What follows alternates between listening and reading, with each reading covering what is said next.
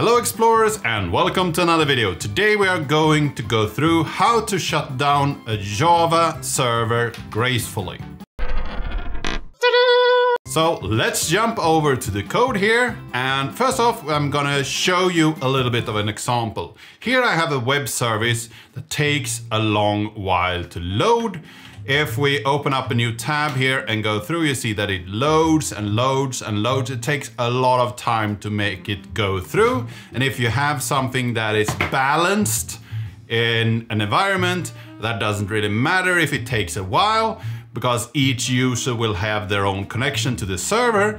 And you might have something that is very critical, that it actually does the work it's intended to. And if you are in a distributed environment, it's also important that every workload has its time to complete that workload. For instance, in our work at my company, we have a RabbitMQ server where we queue up a lot of work, and then it takes one work and works on that and takes the next and so on. And if we scale that up and down, we don't want one service to go down before it's actually completed that work unit. So that's what I'm gonna look at today. And this is something that has been in Java since 1.3, but I haven't come across it before. So perhaps you haven't gone through that as well. So let's look here. First off, we have this service running here. It's nothing strange with that. If we load this again and kill the service, we will see that it actually just shuts down. It doesn't complete the service. So that's what we want to accomplish with this.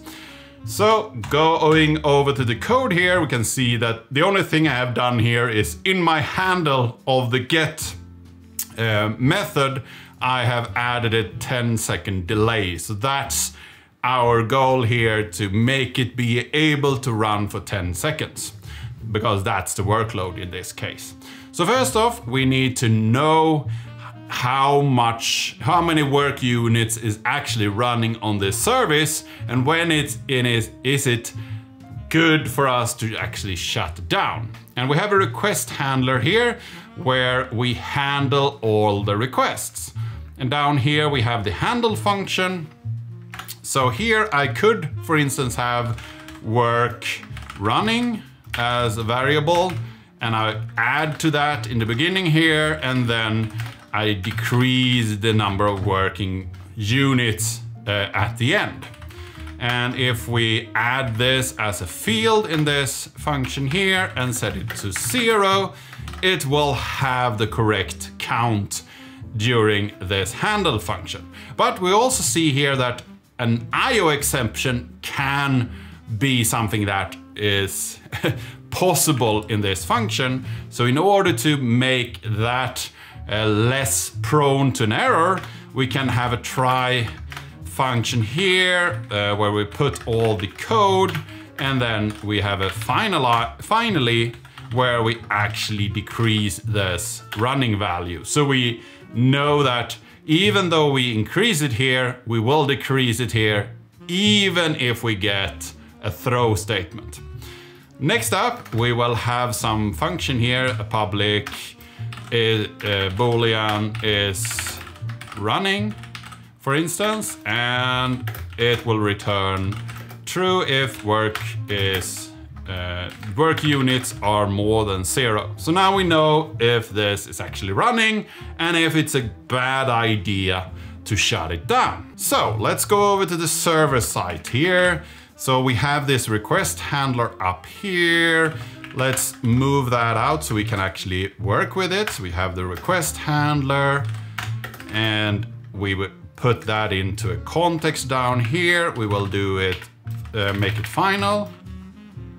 And we also want to make the server final so we can actually change that later on, because we add a context here. And in order to be able to not take any more work when we have shut down, we want to remove this context. So we need to actually be able to call this server here from another context. So we make it final. So then we have the start down here. And before we do the start, here is the interesting part. let's take the runtime. So that's what's running in our machine, and we will get the current runtime. And then we can add a shutdown hook on that runtime. It takes a thread. So let's create a new thread here. This thread is a new runnable. And then we have a run function. Here we can do pretty much what we want, or whatever we want. So if this shutdown hook is run here, we will first off take this server and remove the context of the slash. So now we won't take any more requests to this service. Next up, I will have a while loop. So while this request handler is running, I want to have a thread sleep for a second. So every second we will check if it's still running, and we can surround this with an interrupt statement here. So we actually handle that issue that might occur there. So now we have pretty much a functioning unit here. The problem I see is that I don't ever want to create a while loop in something as crucial as a shutdown that might close the availability for the service to actually clean up. So I don't want this to run forever, even if the workload takes a long time. So to accomplish this, I will create an int here. I will call it timeout. And now let's say that the max amount of seconds that we allow this to run is 30 seconds. And then down here, I will take the timeout and decrease it. And this while loop will run as long as it's running and the timeout is larger than 0. And to make it more visible that we actually are checking, we can have a system out print line busy, for instance, just to say that we are still busy and we can't shut down at the moment. So why, we haven't added this up here. So now I think I have finalized the code. Maybe I've done something wrong. We'll see. I will jump over to here. I will package this up and then start the service. So now the Java server is packaged and ready to go. So we'll start it. It started at port 80. We'll run this. It takes 10 seconds, but I will end it. And you see here, busy, busy, busy. We should get a few of these, up to 10. And when it's done, it executes or closes down. So in this way, we have a way to gracefully shut down our Java service. In our case, we have this running in our Docker environment in Kubernetes. We scale a lot of worker units up and down. And when they scale down, we want them still to be able to complete that specific work unit that they are running on. Do you have any kind of this work where you have worker units that need to shut down gracefully? And do you have any way to do that is different than this? Leave a comment about that in the comment section.